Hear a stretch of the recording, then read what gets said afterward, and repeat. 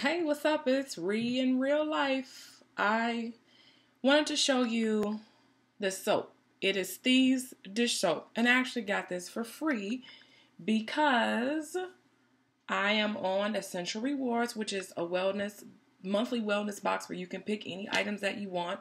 If you spend a certain amount, you get free gifts. So I got this for free.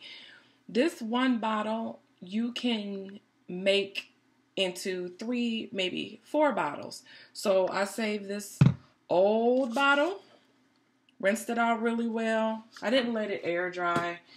So you're witnessing my dish and switch. I have been holding on to regular dish soap, and it's time to let it go because this has been sitting here for a while.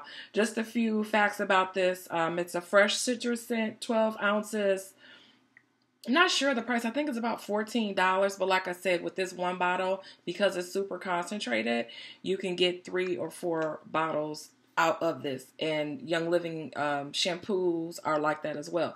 So this dish soap is plant-based, and it's free from SLL dyes, SLES, formaldehyde, phosphates, synthetic perfume. It's 100% pure therapeutic grade essential oils that are in there. So let's just get started. I haven't even opened this yet. I probably should have done that. Oh. Okay. Well, that popped off. So I'm just going to take and pour. I'm just going to try a third into this other bottle. I'll start with that. Let me just see.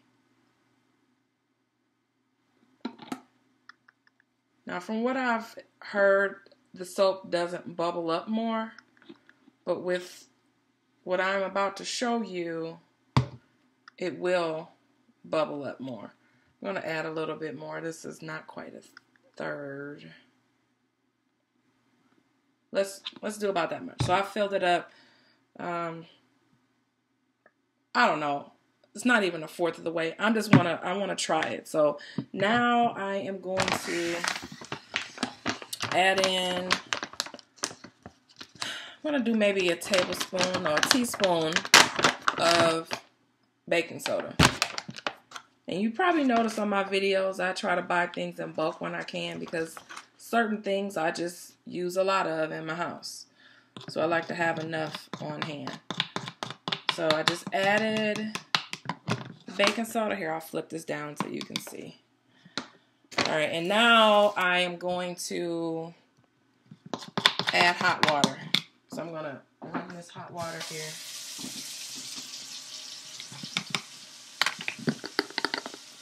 Alright, now it's going in. And you want the water really, really, really hot so that everything can incorporate nicely.